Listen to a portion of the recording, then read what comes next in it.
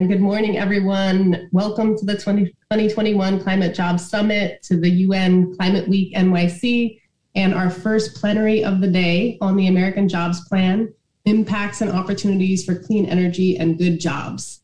As Emma said, my name is Lara Skinner. I direct the Labor Leading on Climate program at Cornell, part of ILR's Worker Institute, and the academic partner to the Climate Jobs National Resource Center. And I'm really happy to be here with you all today. Thanks for joining. We are really delighted to follow Deputy White House National Climate Advisor Ali Zaidi excellent remarks that he just made with this panel discussion on the American Jobs Plan. We're looking forward to really digging into the potential climate, jobs, and equity impacts and opportunities of the Infrastructure Investment and Jobs Act, also known as the Bipartisan Infrastructure Bill, as well as the Infrastructure Reconciliation Plan. So joining me for this panel today, we have 5 excellent speakers that I'm going to introduce. We have Dr. Marilyn Brown, the Regents and Brooke Byers Professor of Sustainable Systems in the School of Public Policy at Georgia Institute of Technology, where she created and co-leads the Climate and Energy Policy Lab and the Master of Sustainable Energy and Environmental Management program. Marilyn is an expert on the jobs and cost impacts of clean energy systems, and joined us at last year's summit. Some of you may remember her. So welcome, Marilyn. We also have John Podesta, founder and a member of the board of directors for the Center for American Progress, CAP. As many of you know, John served as counselor to President Barack Obama, where he was responsible for coordinating the administration's climate policy and initiatives. John previously served as White House Chief of Staff to President Bill Clinton, and he chaired Hillary Clinton's campaign for president in 2016. So thank you for being here, John. Our third panelist is John Doherty. John is the Special Assistant to the President of the International Union of Painters and Allied Trades, the Painters Union. The painters represent over 160,000 active and retired men and women in the US and Canada working in the finishing trades. This includes industrial and commercial painters, drywall finishers, wall covers, glaziers, glass workers, floor covering installers, sign makers, and a host of other finishing trades. Previously, John served as Director of Communications for the Painters Union and in communications and organizing with the union's District Council 35, which represents much of New England. So welcome, John. It's great to have you here. Our fourth panelist is Chris Shelton. In 2015, Chris was elected President of the Communication Workers of America, CWA, which represents members in communications and information industries, new media, airlines, broadcast and cable television, public service, higher ed, healthcare, manufacturing, high tech, and more. Prior to his election as president, Shelton served as vice president of CWA District 1, representing 160,000 members in more than 300 CWA locals in New Jersey, New York, and New England. Thanks so much for participating in this panel, Chris. And last but not least, we have John Cartwright. John is the retired president of the Toronto and York Region Labor Council, representing 200,000 union members who work in every sector of the economy. He's a carpenter by trade, and he led the Central Ontario Building Trades Council for a decade before being elected to president of the Toronto York Region Labor Council. And we are delighted to have John here and to talk about some comparable experiences in Canada. So welcome, John, to this panel discussion. So just to give you sort of a lay of the land and the plan here, we're going to get right into a couple of rounds of questions of our panelists, and then we're going to open it up to discussion for questions from the audience. And as Emma said, Zach is going to help us with that. I want to remind you that we'll be using Slido. As Emmett mentioned, that's how you can ask questions during this panel. You can scan the QR code on your screen, or you can type in our event number 464766 on slido.com. Once you're on the Slido page, type in your question in the box at the top of the page at any time, and we're going to fit your questions into this discussion. So thank you for doing that. So I'm going to jump right into our questions. Marilyn, I'm going to start with you. As we've heard from a couple of the other speakers, when President Biden came into office, he quickly rejoined the Paris Climate Agreement and committed to taking strong action to address the climate crisis, reduce greenhouse gas emissions and pollution, and build back better from the COVID-19 pandemic and economic crisis. by dramatically scaling up the clean energy economy and climate jobs, much of the vision that Ali just laid out in his remarks. Biden and Democratic leaders were hoping to meet these goals through a large infrastructure package that would simultaneously take on climate, COVID, and equity issues. We're now looking at two opportunities to do this in a big way: the $1.2 trillion bipartisan infrastructure bill and the $3.5 trillion budget reconciliation package. So Marilyn, I think it would be great if we could start off by having you tell us what's in these bills that will help us tackle climate change and create jobs. What aspects of these packages do you find most encouraging? What's not in there that's important to tackling climate change? Let us know kind of what's in these bills to take on the climate crisis and job creation. Thanks, Marilyn. All right, thanks, Lara. Well, there's a lot in both of these bills, so I'm just going to be able to highlight some of the key points that I am particularly optimistic about. So let's start with the $1.2 trillion Bipartisan Infrastructure Investment and Jobs Act. It contains funds for traditional infrastructure, roads, bridges, airports, public transit, grid modernization, broadband access, and much more. All of these will help strengthen our infrastructure to better cope with increasing climate extremes, to prevent them from becoming catastrophic. But also, they will modernize our systems and will help us to compete globally, as well as transitioning to a clean energy economy. So how does the clean energy economy transition occur in this bill? It's going to be, there are many parts to it. Transportation in the U.S. is now the largest greenhouse gas contributor, recently eclipsing the power system. And this bill will greatly expand electric vehicle charging and electric public transit. So together, these two investments will help move us away from the petroleum-based mobility that dominates the U.S. The second sector that's the second largest contributor to greenhouse gas emissions in the U.S. is the power sector. And there's a lot in the infrastructure bill that will help to decarbonize it. By strengthening our electric grid, the U.S. will be able to better access the regions of the U.S. that don't have a great deal of solar and wind, will be able to access these renewable resources better to help offset coal and natural gas and to strengthen the reliability of their power systems. The investment in the grid will help prevent crises like the Texas Power disaster in February that could have been avoided with better transmission infrastructure. The continental U.S. is comprised of three independent synchronized grids linked only by a few low-capacity power lines. If we could enhance those connections, Texas will not have a repeat of that catastrophe. It won't be isolated from the other two interconnection systems, and it also will not be as vulnerable. So that's the quick overview of the infrastructure bill. Now let's turn to the Build Back Better reconciliation bill, which would be the largest investment in climate change mitigation. And the centerpiece of this bill is called the Clean Energy Payment Program, the CEPP. This program would provide payments to electricity generation companies that reduce the carbon intensity of their sales, and it would levy penalties against those companies that fall short. Major transformation will result through this payment and penalty system. There are other parts to the bill, too, that address many of the equity and inclusion issues that Ali Zaidi was talking about. There'll be a green bank established that will help resource low-income households and disadvantaged communities that have suffered from historic environmental injustice.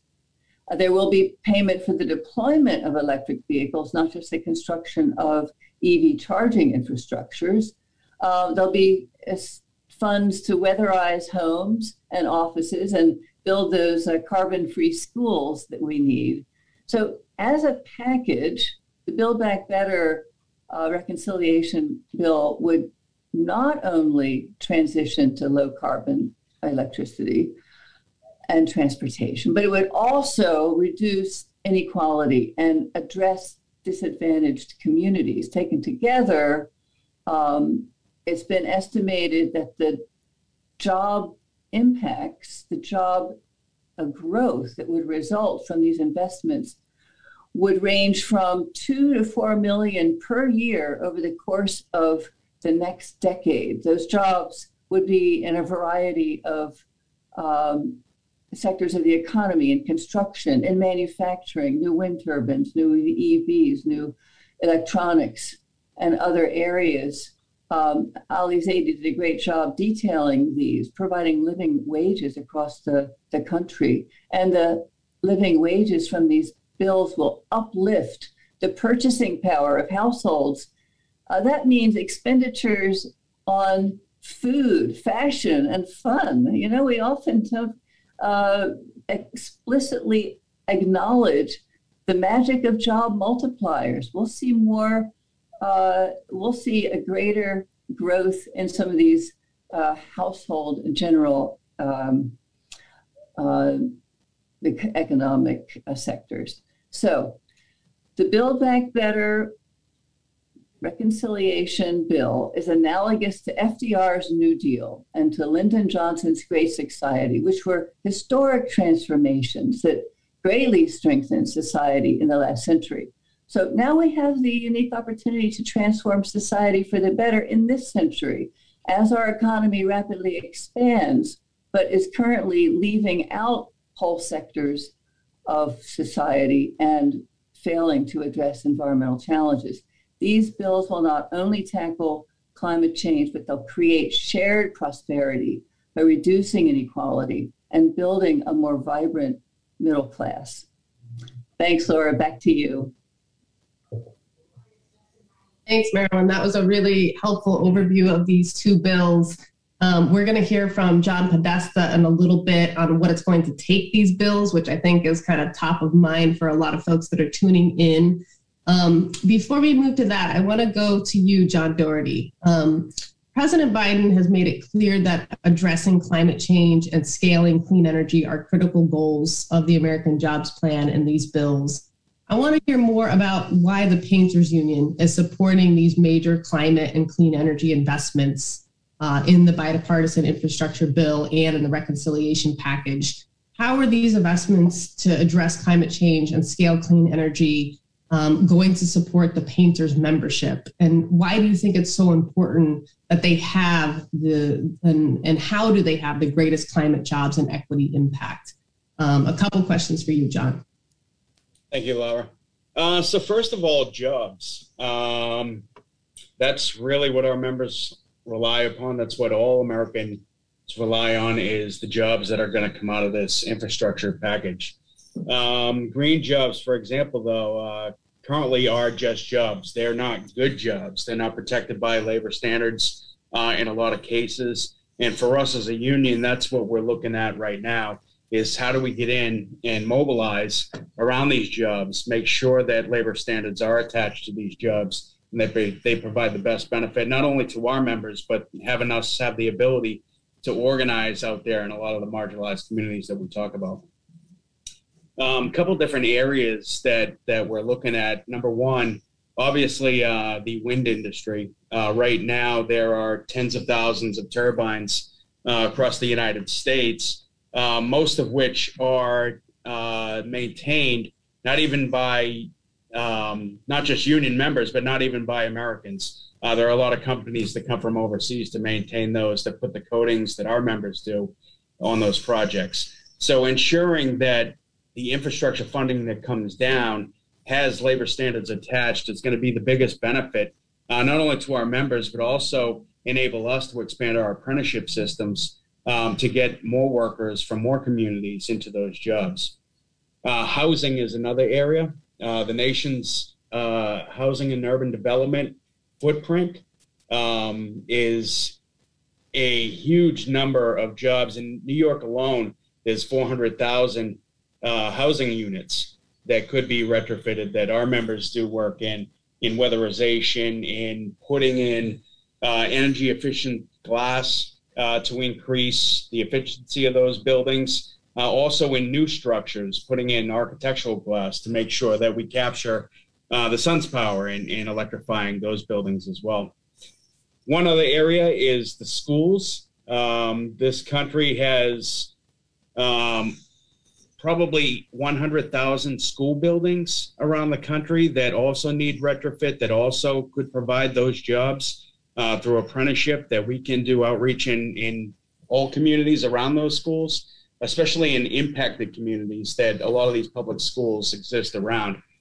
So those are three areas in this budget that would impact our members and also allow us to increase our footprint exponentially in a lot of communities that desperately need those jobs. Thanks, John. It's just super exciting to have us all talking about the potential here.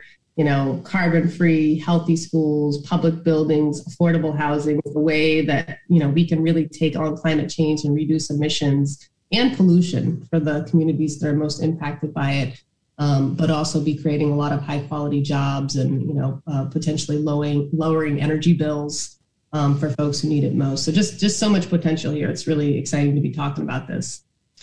Chris Shelton, let's go over to you and talk a little bit about manufacturing.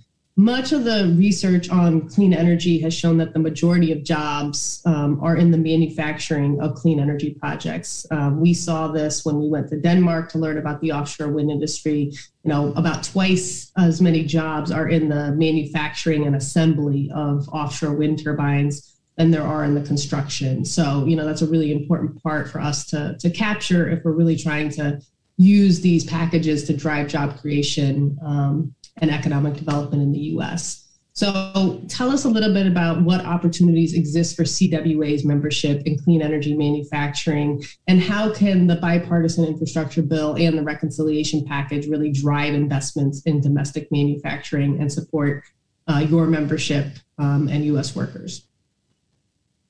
Thank you. You know, CWA is involved, our manufacturing division with about 50,000 members, is involved in all kinds of manufacturing. The one program that we're actively chasing right now is offshore wind, and particularly in New York right at the moment. And the offshore wind industry presents us a great opportunity here, because we represent members at General Electric, and we're trying to convince Equinor, who has the contract for offshore wind in New York, to use General Electric as the builder of their turbines for their offshore wind product. And, you know, the offshore wind product, or the turbines, we already build turbines in our plant in Schenectady, New York at General Electric. And we already know how to do it. We know how to do it right. We haven't built turbines on the scale that we would need to use for offshore wind, but it's a very simple process when you're already building turbines. So Equinor has not made a decision yet on who the manufacturer of the turbines is going to be, but we feel we are uniquely qualified in Schenectady, New York, to build these turbines, because the canal system for New York is right adjacent to our plant in Schenectady. The Schenectady plant, as I said, already builds turbines, and the ability to build the turbines that we need and to get them where we need them is unique to our GE plant in Schenectady. So we're trying to convince Equinor, the New York State government, and GE to do this work. And we think that it's a slam dunk, not only for us, but for GE and for Equinor and for the American public, to have the turbines built there. We also obviously by our name, you can figure out that we have a lot to do with broadband. And you didn't ask me about broadband yet, but, we've discovered during the pandemic that broadband is like electricity or water. And you got to have broadband or else there's no way to operate during a pandemic. And the broadband capabilities in the United States are so low that lots of people were cut out during the pandemic. For instance, we had kids sitting in McDonald's parking lot trying to do their homework because they were unable to access broadband in their homes. And my members are uniquely qualified to build out the broadband infrastructure in the United States and to maintain it. What we don't want to do here is put a lot of government money into broadband and have it done by unqualified, non-union contractors who pay no attention to the people that they hire and no attention to safety. For instance, there was a broadband contractor used in upstate New York recently that hit a gas line and blew up half the town. My members know how to do this. They should be the ones that are doing it. They should be the ones that are maintaining it. And, all of this stuff, the wind stuff and the broadband, you got to use union members to make good union jobs to improve the economy in the United States. And we feel that any of this is going to enhance the Biden administration's Build Back Better, Buy American, and certainly addressing the climate problems. So that's what we're currently into, besides all the already clean manufacturing examples that we have. So thank you. Back to you. That's great. Thanks, Chris. And we're closely monitoring CWA's campaign to have offshore wind turbines manufactured in Schenectady. If you haven't seen the video that CWA did on this, definitely check it out. It's great. And thanks, Chris, for really sort of laying out the important connection between these investments and creating high quality family, community sustaining union jobs that are actually going to reverse inequality. This is how we take on inequality, right? Is by making sure that the jobs that we're creating are good jobs that can really sort of support families and communities, and that the work is done safely and of the best quality. So that's really helpful. Thank you. John Cartwright, I want to go to you next. You led the largest labor council in Canada, and addressing climate change, creating good jobs, meeting equity goals have been top priorities for your council. What can we learn from Canada on how best to tackle climate change, create high quality jobs, and address equity? Especially in this political moment where we're negotiating these American jobs plans. And in particular, can you tell us about the Better Building Partnerships and the Green Print for Greater Toronto or Better Toronto, and how these programs helped advance jobs, equity, and climate goals in Toronto? I think it would be helpful for us to hear about those programs today. Sure. Thanks, Lara. And, this is a really important conversation you're having today. I want to honor the hard work and determination of everybody who's been involved in this process. And, we've had some successes in Canada, but we're constantly learning from each other. We're learning across our borders. We're learning from the labor movement across this world. And, our country was an early leader, signed on to Kyoto, proclaimed a lot of good policies, but also, massive expansion of the bitumen tar sands in northern Alberta that means we have a heavier carbon footprint as a country than we like to talk about. I'm a construction worker. I started, as a local union rep, organizing unorganized workers, fighting to transform our industry around health and safety at a time when they said, don't make these changes, just go along with the old ways, and also trying to figure out how our unions could embrace equity and diversity. And in the early 1990s, the whole real estate market collapsed all across North America. And we had 30-40% unemployment, people losing homes, suicides, breaking up families. And I stepped into leadership of our local building trades council. And people were desperate for a job. But the market wasn't there. We couldn't just make stuff out of thin air until one day we ran into a company, which was the only engineering firm that hadn't shed half of its workforce. And it had discovered a niche market of going to Class A building owners and saying, your building's using way too much energy. We can dramatically cut your costs by doing a retrofit. We'll do an audit. We'll bring a contractor. We'll do the financing. And at the end of the day, you'll be paying 30, 40% less in your costs. And after a net period of time, when we take those savings, we're gone. So we sat down with those people and said, could we make this a bigger scale? And then we reached out to our allies on municipal council and said, let's try and create a city program called the Better Buildings Partnership. They used some money from a national infrastructure program, only $12 million to securitize all the loans that were required for this. City staff came and promoted it and supported it, and it expanded across Class A buildings, schools, hospitals, and high-rise residentials. So in the first decade of that program, 47,000 years worth of work and 680,000 tons of CO2 reduced. And, that's a mega project times 10, times 20. So, and because of our high level of unionization, most of those were union jobs.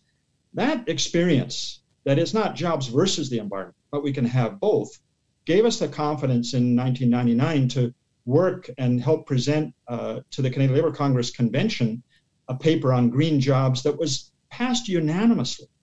And this, in spite of the fact that our loggers were in the war of the woods out west with the environmentalists, and originally they wanted to vote against it. We sat down and we said, this will only work if everybody in every sector is at the table shaping the approach for the sector, how it impacts your members, because your industry and your communities way better than anybody else.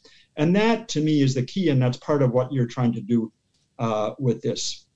Of course, as people saw that tech change, our training centers were, taking solar and wind, smart buildings, mass timber, geothermal, district heating, all into the training centers and either upgrading journeypersons or bringing that to apprentices. In Paris in 2015, I was there for the COP21 and came back and said, we got to figure out how to do this across every sector. So our Greenprint for Greater Toronto has many of the elements that you see in the American Jobs Plan: clean energy, retrofits, vehicles, transit, schools, manufacturing and supply chain, housing, equity, and resilience. Because it's not just about the high-emitting industries. It's how do we move every single workplace to a low-carbon future. We're still working on how we create the vehicles for labor and management to sit down sector by sector, large workplace by large workplace, to achieve that low-carbon future. But I want to add on one last piece, and that's community benefits. I was fortunate to be in Los Angeles about 15 years ago and start talking to the folks there about the community benefits programs, about saying if there's going to be large infrastructure, you have to build in equity. You have to put targets in for hiring racialized youth, women, and other disadvantaged communities into these workforces. And that's been part of the shared prosperity agenda that we've been creating today. And I'm so happy to see that within, again, the American Jobs Plan, equity is right there, green is right there, and you're trying to move forward. I'll leave you with this.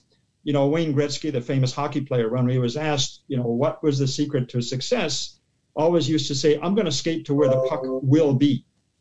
And what you're doing with the American Jobs Plan is trying to figure out how you will be where the puck will be at the right time. Thanks. Hey, John, that's really helpful. Thank you. And I think, that's what this is all about, is how do we really do this stuff at scale? Because, as Gary LaBarbera said earlier, we're on the clock here, right? We're behind in tackling the climate crisis. We're behind in tackling inequality and being an international leader on clean energy issues. And so figuring out the policies and programs that really allow us to reduce emissions and create union jobs at the scale and pace that we need to address the climate crisis is critically important at this moment. So thanks for the insight on those programs in Ontario. I see we've got John Podesta here. John was just meeting with Senator Ron Wyden about the bipartisan infrastructure bill and the reconciliation package. So John, I want to go to you. We heard from Marilyn about what's in these packages. You've been involved in a lot of the negotiations to invest big in climate protection and clean energy and really use it to drive high quality job creation and a strong, fair economy. You probably have a better inside perspective on these packages than most. Can you kind of give us the current state of play? Let us know, what is it going to take to pass these packages in the House and Senate? How are their scope and ambition going to be impacted over the coming weeks and months? And I think in particular, a lot of our audience wants to know what's happening with the labor standards that we need in these packages to ensure that these are going to be high quality, family and community sustaining union jobs. So John Podesta, I'll turn it over to you. Thank you, Lara. And I'm sorry to be late. I was getting it straight from the horse's mouth. The Senator Wyden put together, as chairman of the Finance Committee, a very strong package of tax support for the clean energy industry that included very strong labor standards. And I'm come back to a couple of things without violating confidence that he just said. And that package includes very massive investments in support for renewable energy, for manufacturing, for some of the new technologies like hydrogen, et cetera. It goes and is in combination really with the bipartisan infrastructure bill that passed the Senate in the summer.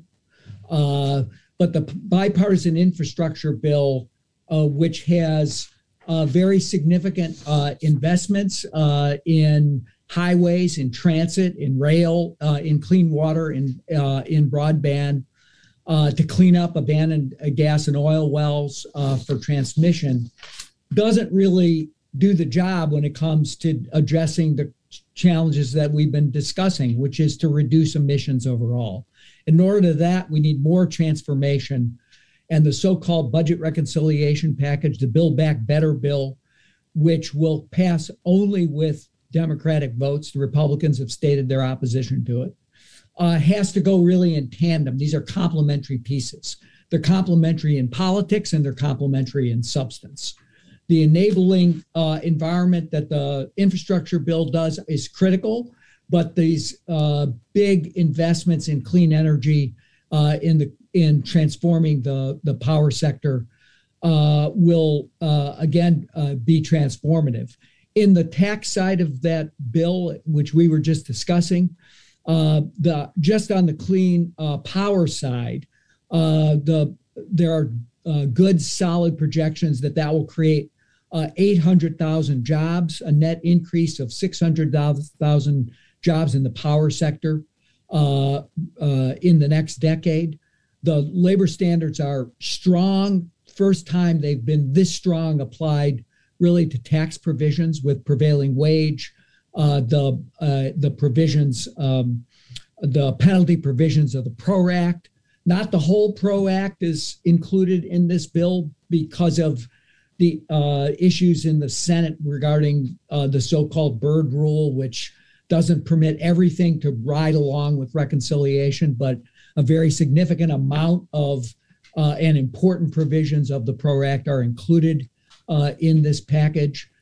There's provisions to, in the Ways and Means side and the House side, to restore the above-the-line deduction for union dues, another important feature that's important to the union family. There's provisions to do what Randy and Becky talked about earlier, to build carbon-free and healthy schools, very substantial amount of money for that. So a huge amount is riding on this. And I think that the other thing that is included in these investments are Buy America provisions that will bring manufacturing jobs back to the United States, will ensure that the work that's being done, whether that's in the offshore wind sector, in the onshore wind sector, in the power sector more generally, and particularly good provisions in their a bonus with respect to the consumer credits to buy electric vehicles for union-made for cars that are built in union factories. All that means not only that this will be the most transformative investment package, like the American Recovery Act that passed in 2009 on steroids, but it'll be done with great regard for the fact that these have to be good paying, family sustaining jobs with support for unionization in this work. So together with the work that's being done at the state level through the climate job state tables, the support that's included in this package would just be a boom to work across this country. But we're at a very delicate moment. The package that the budget that the Senate and House agreed to was for $3.5 trillion worth of investments, not just in clean energy, but in child care and family care and home health care, in improved Medicare and Medicaid. That overall package is being, the top line is being pushed down by forces, moderate forces, particularly by Senator Manchin and Senator Sinema in the Senate, but also by House moderates in the House. They need to land on a deal, and we don't have a lot of time. This has got a certain shelf life. In my view, this has to be done in just the next few weeks. So there's very broad agreement across the Democratic caucus in both the Senate and the House, but we're in a situation with a 50-50 Senate where you got to get every Democratic senator to vote for it, and you basically have to have every Democratic House member voting for it. So the give and take is rough and tumble right now, but I'll close with something that I don't think Chairman Wyden would mind my saying, which is that there's some complaints from the clean energy industry about the Buy America provisions in particular. And the chairman reiterated the fact that the only way he could put that bill together, with people like Sherrod Brown and a broad range of people whose heart and soul is in ensuring that their workers do well in this new economy, is to have the Buy America provisions, the strong labor standards. We've seen that happen in the House side. Now we got to make it happen overall, and we got to get this bill done. And I think that, the White House is engaged with these delicate negotiations, but everything's on the line right now. Really helpful update, John. It's great to get that kind of real-time update. I know when Biden was first elected, we were incredibly relieved and hopeful to have a president who was talking about unions, climate change, and equity in the same sentence. And it's great to see that continued commitment. And I know the labor standards you're outlining are very similar to what was included in Washington's climate and jobs legislation. And Mike Fishman and I have been talking to leaders in Washington and have been encouraged to hear that many solar and wind projects are going union, given the sort of tax incentive and labor standard structure that they've set up. So great to hear that update. Thank you. Lara, if I could just add 1 second. Yeah. Developers lose a lot of the advantage if they don't pay prevailing wage and they don't use qualified apprentices. Yeah. So I think this really is intended not only just to support working families, but to give some incentive for developers to stop their anti-union behavior and be able to work in conjunction through project labor agreements, et cetera, to turn around the lack of labor density we've seen happen in this country. So, yeah, absolutely. That's great. John Cartwright, I want to go back to you, do a second round of questions to all of our panelists. Clearly, as you outlined kind of the programs that have worked well in Canada, good policy is important to taking on climate, equity, and job creation issues.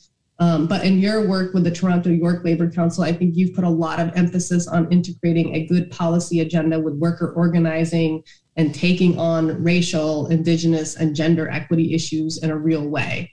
Can you talk more about why prioritizing equity and organizing work has been so important to your approach to this work? And how do you think we can use the American Jobs Plan to support equity and organizing goals? Well, the really ambitious program that John Podesta just outlined, it won't be one without power. And I speak to a lot of union conferences, conventions, other spaces to talk about the three elements of building power. And the first is to have a strategic plan. The second is to have membership engagement. And the third is to have an alliance policy. So your climate jobs network that you've been building over these last couple of years clearly has a strategic plan. It pulls together the real opportunities for real jobs with a vision about climate justice. The membership engagement is the tricky part you're involved now. You're reaching out to key unions, you're deepening the breadth of this alliance in order to actually have working people banging at the door of their elected representatives saying, we want these regulations in this plan. And then the alliance policy is somewhat, how you got to the American Jobs Plan. Your alliance with your political leaders, with others in the environmental communities has got you there. And you've identified the need to ensure that communities of color are part of this outline. And for me, all of this has to be seen within an organizing agenda that's got a strong commitment to equity. So we've already know what COVID has laid bare in terms of racial inequality. But here's the thing, and I have to say as a Canadian, from looking at the White House outline, the jobs plan says create good quality jobs that pay prevailing wages in safe and healthy workplaces while ensuring workers have a free and fair choice to organize, join a union, and bargain collectively with their employers. That's pretty damn impressive, I have to tell you.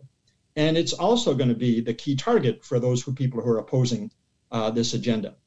I think that the U.S. labor movement can build tremendous momentum behind that vision, where organizers, where human rights and anti-racism activists, where political action leaders and your community allies can come together in a multifaceted response. I talked about the Better Buildings Partnership, but the other thing we did in the 90s, where many of the building trades across North America were retreating to defend the big industrial projects and commercial projects, we did the opposite. We went out and put together multi-union organizing drives in low-rise housing. Our organizers spoke many, many different languages. We welcomed thousands of new immigrants into our unions, and we leveraged the power relationships with the industry players. And that ended up, along with industry and political campaigns, we came out of that recession with one of the highest levels of unionization construction in North America, because we combined those kinds of conversations, not just on the job site, but within communities, in the local cafes and the halls and the churches and the mosques, anywhere we needed to be, in order that people would feel the confidence to say, I want a union voice at work. Now that's construction. In the last 20 years, I've been involved in workers in every sector. And we adopted 20 years ago a very, very aggressive equity agenda to engage and empower workers of color. Because in Toronto, half of us are born outside of Canada and half of us are people of color. And, that's both for principled reasons about doing the right thing and practical reasons, because it's the only way you actually do build power. And it's, about sharing space and making sure activists of color are stepping up, women leaders are stepping up, and not only bringing wisdom, but also providing the energy for a renewed labor movement who sees climate justice in this frame. And I think, there's a lot of importance in the world intentionality, that you have to be intentional and you have to be actionable in the things you're doing. So having the entire labor movement across the U.S. coming behind this plan can provide a vital space for united action. The unions that aren't yet part of this in an active way, but I'm really pleased to see you've got the education unions and others, coming into this conversation, because that's the way you're going to win economic, social, racial, and climate justice for a whole generation coming forward. And I think those are some of the things I've seen. That's great. Thank you, John. That's really inspiring. I think just what we need in this moment. Chris Shelton, I want to come back to you. A couple things here. John mentioned that there's been resistance to the domestic content and Buy America provisions in these packages. I want to give you a chance to respond to that. The other thing I'm thinking is, we have seen more progress in other countries outside the U.S. They've been more successful at building up clean energy supply chains. Can you talk a little bit about that? Why have they been more successful, and how could the sort of current legislation help us make additional strides in this area? Those are the two things I'm thinking about. And then just before I turn it over to you, Chris, I want to remind our audience that we're using Slido to ask questions during this panel. We're going to open it up to questions from the audience in just a minute. So make sure you scan the QR code on your screen or type in the event number 464766 on slido.com, and you can type your question in the box at the top of the page. If you feel comfortable, please, include your name and your organization, or you can ask anonymously, but it'd be great to get questions from the audience and bring you all into this discussion. So, Chris, I want to give you a chance to respond to the bits around Buy America and the resistance we're seeing.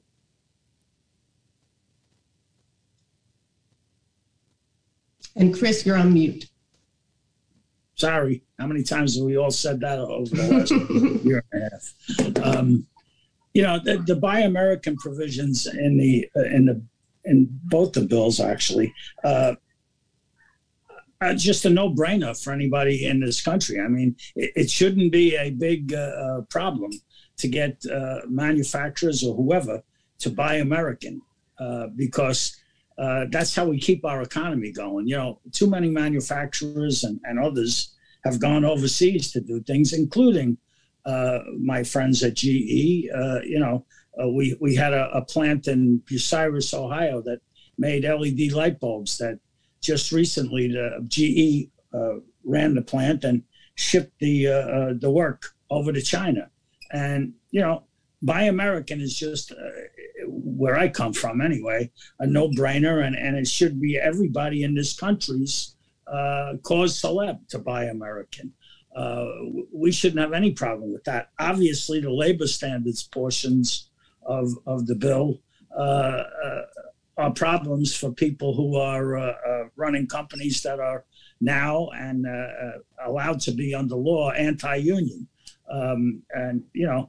In order to get all this government money, they're going to have to conform to some labor standards that they really don't like because it actually costs them money. It also does things like make them pay attention to health and safety, which, they don't always do. And it's one way to protect their own employees, and it's the way to protect the workers in the United States. Why did they go overseas? Obviously, the answer to that is obviously it's cheaper. And, they've gone to countries where, for instance, GE going to China or India, they've gone to countries where there is no unionization, and they're afraid of what will happen if they come back and they have to abide by labor standards under the law. But I applaud the Biden administration. Finally, we have a president and an administration that is paying attention to the working people in this country. And this guy is the most union-friendly president we've had in my lifetime. And I'm pretty old, so I've seen a lot of presidents. And this guy walks the walk and talks the talk, and he really means it. So, the provisions in these bills are just basic. Let's protect our own economy for a change instead of using government money and then sending jobs overseas or sending jobs to manufacturers or to contractors that are only in it for one thing, and that's to make money. They don't care about the United States. All they care about is their pocket. So that's my answer to your question, Laura. That's great. Thank you, Chris. And I think, if we think about just the U.S. government converting its federal, local, state government vehicle fleet to electric, building offshore wind turbines in the U.S. to supply the wind energy that we're creating, manufacturing the products that we're going to need for building energy efficiency work. Even just in government buildings, we're talking about, thousands and thousands of jobs that could be high quality family and community sustaining jobs. So again, just, really excited about the opportunities here. I want to continue the conversation on the importance of worker protections, the right to organize and collectively bargain, have that collective voice and democratic voice on the job, the importance of wage and training standards, and go to you, John Doherty. The painters have done a lot of work to advance the PRO Act. It would be great if you just say a few words about why the PRO Act is so important to addressing the climate crisis and the crisis of inequality in the U.S., and given that it's most likely that only some aspects of the PRO Act will be included in the bipartisan bill and the reconciliation package, how can organized labor, from your perspective, best use this opportunity to improve the quality of clean energy jobs, grow and strengthen the labor movement, and also expand access to those good jobs to frontline communities? John Doherty, I'll go to you. Wow, I have more than a few words to say about that. First of all, workers are the engine to this economy. We haven't had real labor law reform in decades, and it's been chipped away for the longest time by people on the other side that are anti-worker and want to see profits go up before they pay living wages out to anybody doing the work that enriches them. For us, for our union, we made it a top priority amongst a cavalcade of issues that are out there right now. We're talking about climate, equality, justice, and things like that. We see the PRO Act as putting labor standards in the American lexicon, to put that idea out there that people are now talking about, what it means to collectively bargain, what it means to join a union and have benefits that are provided by that, really getting down to it, what it means for workers to have power. Not against their employer, but, for their own well-being and be able to push that. So we saw that as an opportunity for us to keep that dialogue going within every issue that we tackle. Right now, we're talking about the climate crisis. We're talking about putting renewables up. We're talking about housing retrofits. We're talking about school building retrofits, transportation. All of those issues, when combined with worker power and collective bargaining, are going to provide the wages, the benefits that keep more people in better jobs, provide pathways and careers, and lift up our entire economy, especially those local economies that are impacted by climate crisis, that need jobs so much and need these career pathways and need better wages. They haven't seen that opportunity in a lot of cases, never. I know that somebody had made the point, when we're talking just transition and what that means to different communities. On one side, we're looking to put people that are impacted by, the transition to a cleaner energy economy to get, to be placed in good jobs. In another community, you're talking about people who are never located in those jobs to be placed into jobs. We have to ensure that those are good jobs. And the way to do that is the labor standards that are contained in the PRO Act, the utilization of our registered apprenticeships, making sure that people in those communities get the training, the health and safety, and are qualified to, keep our infrastructure more resilient. In our industry, what we do is a lot of protective coating. So we coat our nation's water infrastructure. We make sure that that is resilient against the climate so that there aren't spills that contaminants don't get into our drinking water. Those are the type of jobs that require a lot of training that we provide across the country for people. And it's an opportunity to provide careers to those with the amount of infrastructure funding that's coming in. That being said, it really depends on the level of infrastructure funding. I know we mentioned a few minutes ago that, moderates are scaling back. Republicans just don't want any at all. And the level of funding that we need to enable us to be able to get into communities and organize to the maximum benefit has to be at a level that provides new opportunities and new jobs and new sectors to get in, not just the jobs that we already have, being that we're still reeling from a pandemic and a recession. That the low level of funding that moderates are talking about just puts people that were already in those sectors back to work.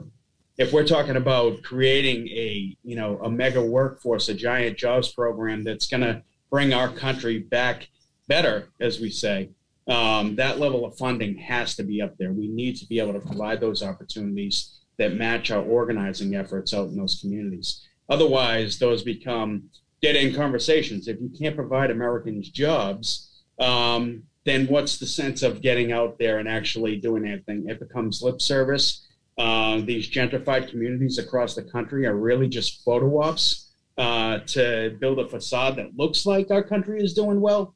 But really, when you look into the donut around those gentrified communities of people that actually live and work in those industries, you're not seeing the same benefit. In order to get those benefits, we need to have funding at a level that enables us to organize.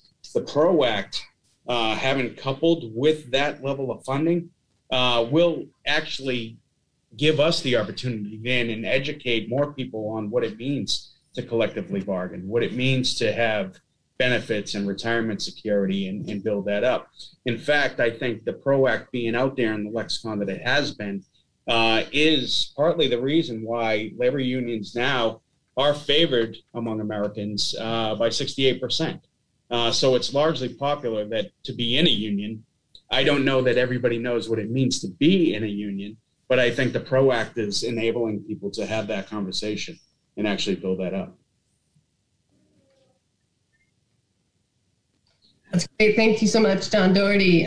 So well said about the connection between the size and scale of these investments that we need to see from the bipartisan infrastructure bill and the reconciliation. The size and scale of these investments is, intimately linked to the levels of job creation we're going to see, the amount of clean energy activity we're going to get going, our ability to get these jobs to frontline disadvantaged communities. So thanks for reiterating the importance there. John Podesta, I want to go back to you. We've got just a couple minutes before we go to our audience for questions. You obviously are really familiar with the American Recovery and Reinvestment Act, the ARA package that Obama did.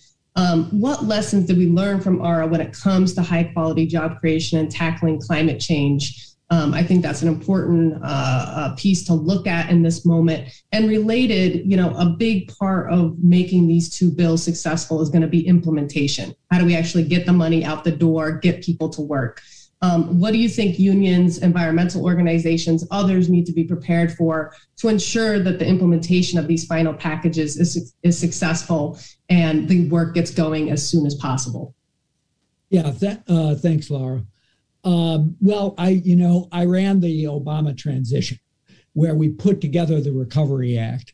It was the first piece of legislation passed by Obama. It was the largest investment in clean energy to date in history. Hopefully we'll see that surpassed in the bills we've been talking about, but $90 billion in strategic clean energy, that leveraged another $150 billion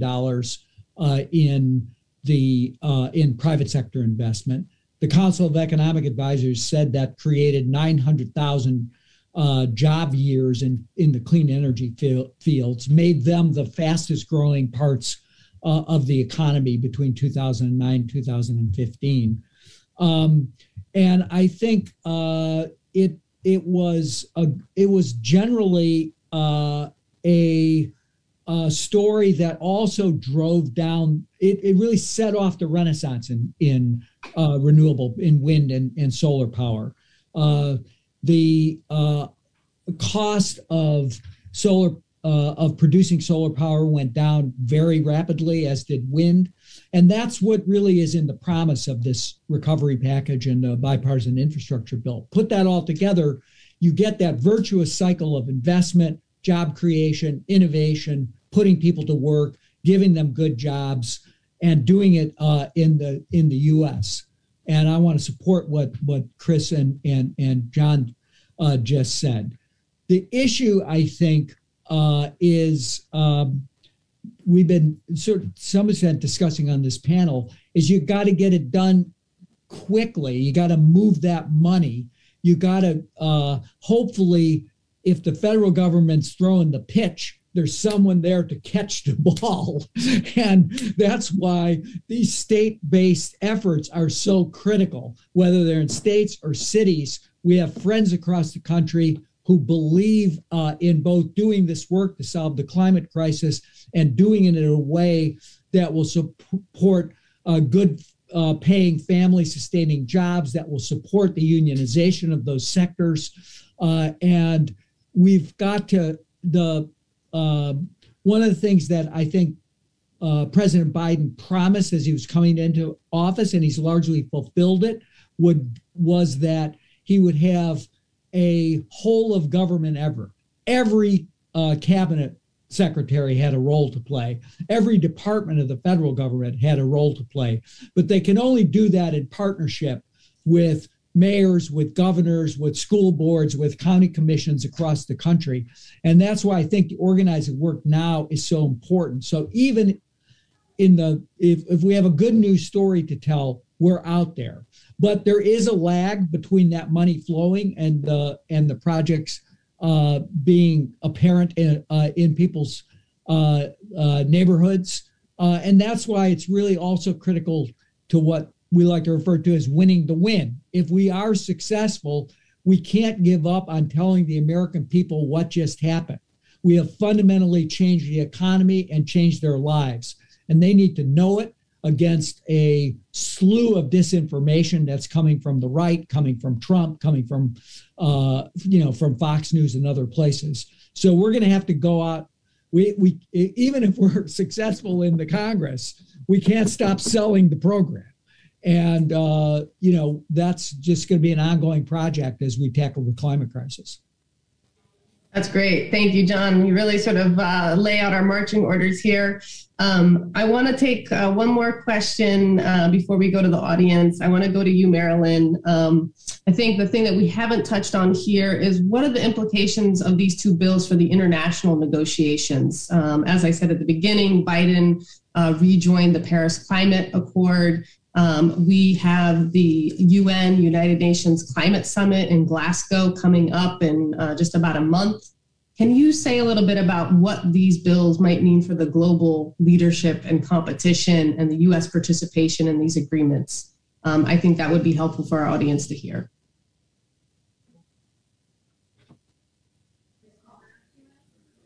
Here we go. Yeah, you're right. The 26th UN Climate Change Conference is going to take place in Glasgow, November 1 and 2, I believe.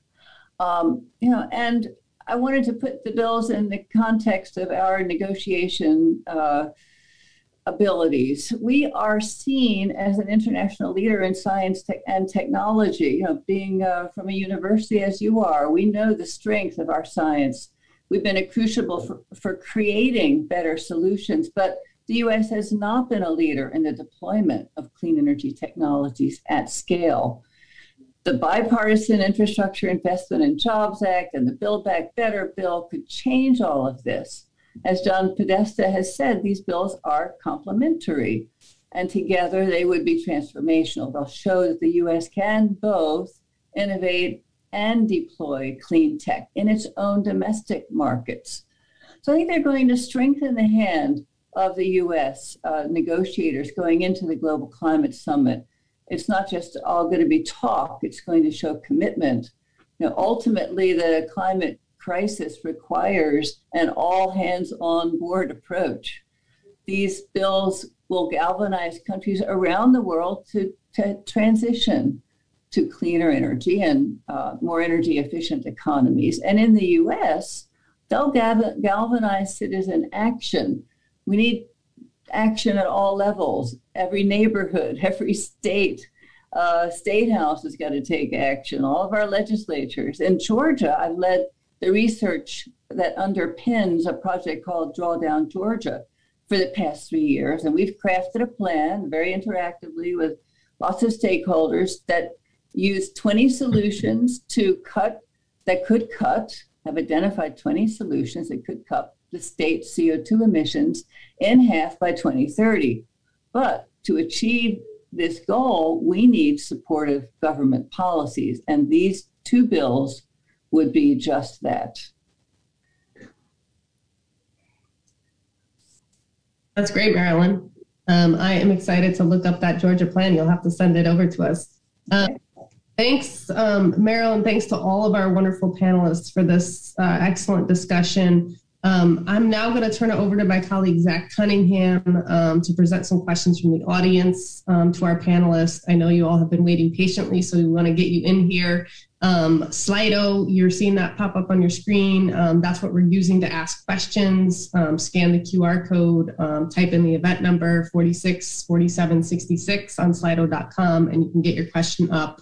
For now, Zach, I'll go over to you and see if we have received some questions from the audience. Great. Thank you, Lara. We've gotten lots of great questions. We won't be able to get to them all, but I'll start by directing one towards John Doherty from the Painters. So there have been lots of questions around equity. So people asking about how do we recruit a diverse clean energy workforce, what sorts of programs there are for workers transitioning from fossil fuel industries, land restoration and remediation work. On any of these topics, I was wondering if you could just speak a little bit about what needs to be done to advance these equity goals, and specifically, is there anything in the bills we're talking about that speaks to those ends? So I would say number one is funding. Number two is outreach. We already do a ton of outreach into communities. We have a lot of programs stood up. Along with pre-apprenticeship programs, the National Building Trades has pre-apprenticeship programs stood up all over the country. We do have green technology curriculum in those projects, and we're talking to the Department of Energy right now to make sure that we are highlighting the fact that those opportunities are out there. But number one goes back to funding. Will the funding be in place to ensure that there are projects to put people on? As far as labor standards goes, will there be apprenticeship utilization so that as we're doing the outreach in those communities, we have a pathway to put those people into pre-apprenticeships that ultimately end up in a registered apprenticeship that create those green technology jobs. So again, number one is funding. Number two is outreach. We have to ensure that, we make a commitment that we are in those communities and that we are providing those pre-apprenticeship opportunities within those impacted communities. Thank you, John. And speaking about the policy elements of these two plans, I'm going to go to Marilyn next. So Adam says that he hasn't heard much about the importance of supporting energy efficiency retrofits, including heat pumps, and creating good union jobs, and was wondering if folks could say more about that.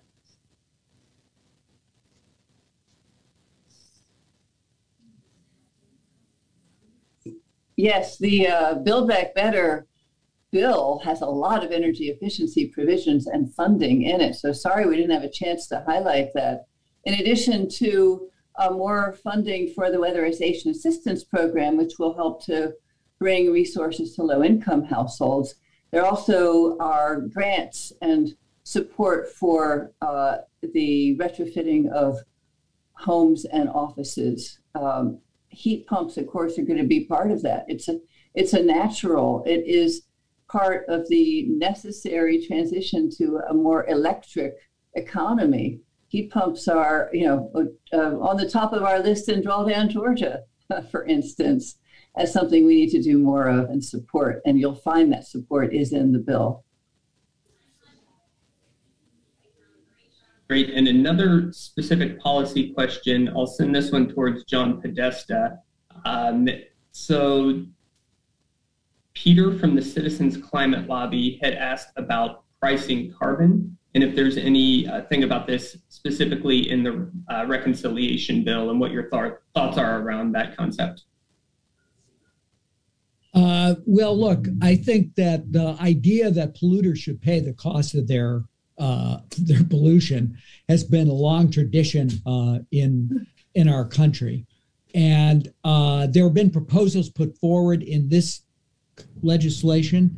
There are carbon pricing schemes around the country. In California, the so-called RGGI cap and trade system in New England, to try to create efficient programs to support clean energy and deal with the effects of carbon pollution on our communities. So far, again, there are ideas that have been thrown out there. Chris Van Hollen has a interesting proposal that would tax particularly the major oil and gas companies for the damage that the pollution has caused. There's a provision that would be essentially an incentive program that would put a price, in essence, on the cost of methane leakage from oil and gas production. I mentioned that the bipartisan infrastructure bill has a lot of money in to close up leaking existing wells that are not productive but are still leaking methane, which is a very powerful greenhouse gas. This would go further and say, in going forward in production of oil and gas, you got to control the leakage of methane or pay a fee if you don't. And there's some talk, at least in the Senate, of putting price on carbon. Whether that it's not been the heart of what the president's proposed. I think he looked at what was successful in the states and built a strategy around investments, standards, and equity, ensuring that 40% of those investments would go to frontline and fence line communities that have borne the brunt of pollution over the years. But there's still interest in it. And it goes to one other international thing. I'm sorry to be so long-winded. But at some point, we've got to impose essentially a carbon border adjustment on countries that are producing materials without taking into account the cost of their pollution, and push the whole world up the chain of producing clean products. Europe's on track to do that. They've put down a proposal to do that. The United States, in combination with Europe, the UK, Canada, and others, can really, I think, move the overall global economy forward to have a high road, high standard trading system. But that's going to take a fair amount of work. So it's a valuable tool, but we'll see whether the final product includes any of the things that I mentioned. Thank you, John. And since John has expanded the conversation to talk about international efforts, I'll go to John Cartwright next and just ask John if you could comment at all. You had a federal election in Canada last night, and some folks are interested in getting your take on the results of that election and what it might mean for international efforts to combat climate change moving forward. Well, very little actually changed with our election. We had a minority Liberal government before. We've got a minority Liberal government now. They're generally committed to climate action, but they have some pretty weak spots. They spent $5 billion of taxpayers' money to buy a pipeline that nobody thought was necessary. But on the world stage, they have played a good role. I think I want to come to a couple of things. One is the labor movement across this world is also in conversation, particularly around issues of just transition. And we got that in Paris. We did not get it in the main body of the document. We got it in subsequent documents coming out of these programs. But the words just transition means different things to a lot of people. And we've now moved towards the phrase that this is about a job-rich transition to a sustainable economy. Cities play a huge role. And all across this world, cities have often been the first leaders. And this is where the labor movement also has a lot of influence. If you look at the building trades, you look at municipal unions, education unions, there's a lot of influence they have at the city level. And you can easily get cities to step up and support the very elements of the plan that you're talking about. I think that's one of the other alliances that I really want to bring forward there. And then on the issue of equity, the reality is when I look at my industry and I look around people in some of the job sites, it's still not reflective of our communities. And we got to acknowledge that dismantling systemic racism is actually hard work, but it's part of what we've got to do in order to take this to the right place. I'm going to end with a story at an international, which was in Paris. in 2015. And Ken Smith, who is a leader of the workers up in the oil sands, was in a room with about 400 trade unionists and got up and said, people ask, I'm an oil worker, why am I here? And I used this explanation. He'd been a zinc miner and the mine ran out. He said, just imagine you're a family, you're working hard, you've got a nice home on the edge of the suburb where you live, and suddenly a forest fire breaks out. You are grabbing, you and your wife and your 2 kids grab everything you can in your arms, you run away from that fire, you're trying to escape it, suddenly you come to a river. And now you've got a choice. You can either try and swim across and throw everything away you've got, you can stand and perish, or if you started earlier, you could have built a bridge. And that's what's in front of us now, is figuring out how we build that bridge so everybody sees that bridge is for them. Every community, indigenous people, black and brown communities, blue collar workers, white collar workers, and even, more enlightened business leaders are saying we're building this bridge together. Thank you, John. And I'll pick up on one point that you raised there, John, about the role that municipal unions have in pushing this agenda forward, and pose a question to Chris. So I know CWA represents lots of people in the public sector, and we have a question from an AFSCME member about how do we get public sector unions and public sector unionists motivated to take on this fight and to help with the implementation of the American Jobs Plan, even though there might not be a direct job stake in it the way there might be for construction union members. And you're muted, Chris, if you could unmute. Again, sorry. There's absolutely a direct connection between municipal workers or government workers and this plan because, when people are working and there's more jobs, people pay taxes, and that's what pays the people who work for the government. That's what pays municipal workers. That's what pays county and state workers. And this is, and it improves the economy all around. And when the economy is improved, obviously the state and governments can afford to keep people working. And this is everybody, every working person that there is should be on this bandwagon and trying to get these bills passed and trying to get this done because climate change affects everybody no matter where you are, what you do, or how you go about your life. And second of all this stuff does, every single thing that's in these bills will improve the American economy. And when the economy is improved, everybody benefits. Great. Thank you, Chris. And that unfortunately wraps up the time that we have for audience questions. Thank you so much to everyone who submitted really thoughtful questions. I'll turn it back over to you, Lara, to close us out. Sure. Yeah. Thank you, Zach. And thank you to our audience for those great questions. We really appreciate it. Before I close, I want to see if any of our panelists have any closing comments that they'd like to add based on Ali's comments earlier or questions that you just heard from the audience, responses to the other panelists.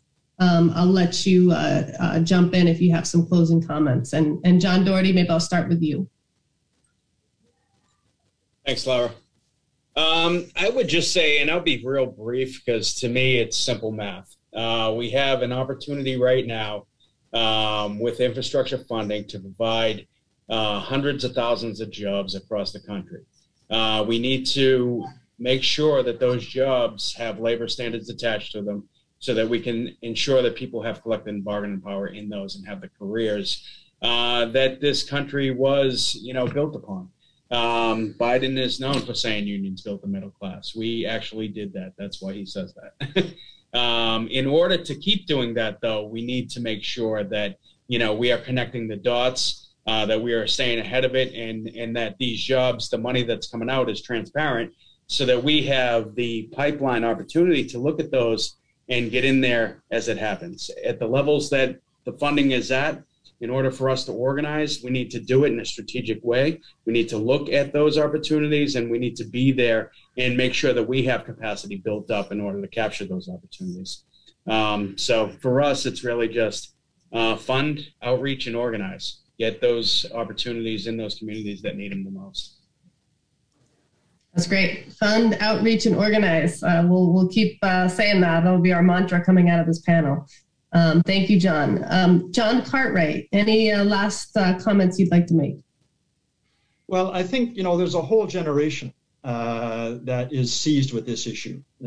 One, do I get a job at some point in time in my life? But secondly, climate, and we saw the Fridays for Future, the huge outpouring, before COVID shut that down. They expect others to bring answers, people in decision-making roles to bring answers. And I think it's incumbent on the labor movement in every city and every region, in your country, in my country, across this world, to reach out, to be part of a vibrant and powerful movement in the local places we live. So young people see that labor is part of the solutions and the future they want, and that'll help them sign the union card. It'll help them support legislation. It'll help them get involved in the political process to elect people who will help make these kinds of proposals and make this a future. So it's the next generation thing. We got to figure it out. Yeah, absolutely. Thank you, John Cartwright. Chris Shelton, let me go to you next. Closing thoughts? When everybody at this seminar and everybody at this meeting thinks about this, they got to say to themselves, well, okay, I'm for climate change. Oh, I'm not for climate change. I'm for fixing climate change, and I'm for creating good jobs that people can live on, and that the two bills that are up before Congress do just that. And if those bills don't pass, then what's the answer? And if we don't support them, how are they going to get passed? And it's mark my word, if this doesn't happen, and if the Republicans have their way, it's not going to happen. We face a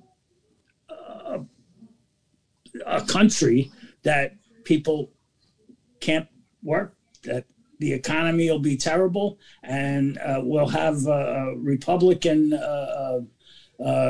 we might have Trump back, which I can't even understand. John, I may move to your country if that happens, but this is an absolute necessity, and everybody who can do anything to make it happen should be doing it and making it happen. Yeah, I think that's really important, because I think we can't understate the sense of urgency to this situation, this current political moment, and the relevance of these two bills to the 22 elections. So yes, I completely agree. John Podesta, you want to weigh in before we wrap up the panel? I'll just be real quick. We don't need any more evidence of the risk. We've had a full summer, a full year. It's happening all over the world. But this is also a tremendous opportunity to build back a more just, equitable, and sustainable economy.